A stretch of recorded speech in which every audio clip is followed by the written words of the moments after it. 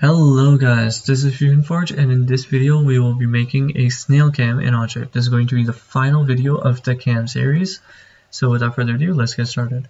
First, make sure that you're in the same document as you were for all of the past cams. And then make sure that your variable studio has the exact same names and values as right here. If all of that is true, go back to the snail cam and then go to this variable table right here. Click on it, and you should get variable studio and then snail cam. Under snail cam for names, write down D4, enter, D5, D6, D7, D8. Now this is just going to make our lives a bit more easier. For the value of D4, we want it to be DIA. The value of D5, we want it to be DIA divided by 2.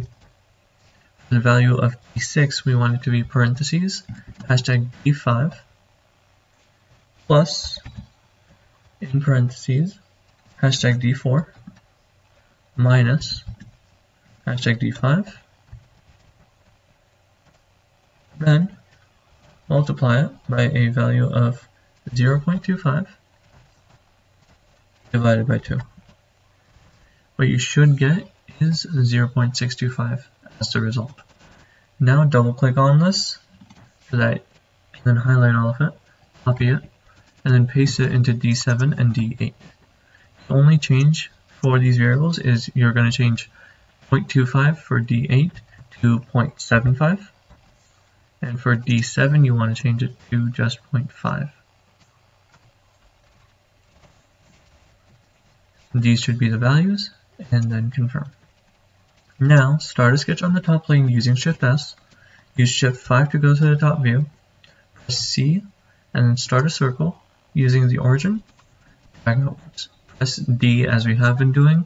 Dimension the circle to have a diameter of hashtag DIA. Zoom in. Draw another circle. This one should have a diameter of hashtag DIA divided by 2. Now that we've done this, all we need to do is press Shift S again to get the point option, and then draw 5 points. So make sure that you're vertically constrained to the origin. Select the inner circle, making sure that the point is coincidentally constrained to it and vertically constrained to the origin, and do the same exact thing with the outer circle right here. Now that you've done this, draw 2 circles that are horizontally constrained to the origin, and then a last one that is vertically constrained. Now press D, dimension the left one from the origin. It should be a value of D6. Now, origin from the bottom, it should be a value of D7. From the origin to the right, it should be a value of D8. Now that you've done all of this, press A for a 3-point arc. Select this point right here, and then select this point, making sure that the arc is towards the circle. Confirm. Now draw similar arcs all around here, not caring about their dimensions, just caring about the way that they're pointed. Now that you've done this, press P for tangent constraint.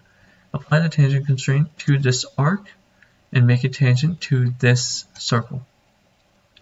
Now, selecting this arc, select this arc, and then just keep going till you have this perfect spiral pattern. Now press L for line, and then connect both of these points using a line. Press escape, and then change this circle construction using Q. Press C again, pressing Q to disable construction, and then making a circle with a diameter of pixel dia. Now that you've done all of this, confirm your sketch. Press Shift E to extrude. Extrude the snail shape. Press Shift 7 to go into an isometric view. The depth, we want it to be thickness, and then confirm. This was making a snail cam in Onshape. Please remember to like and subscribe, and remember to comment down below if you have any suggestions. Have a good day.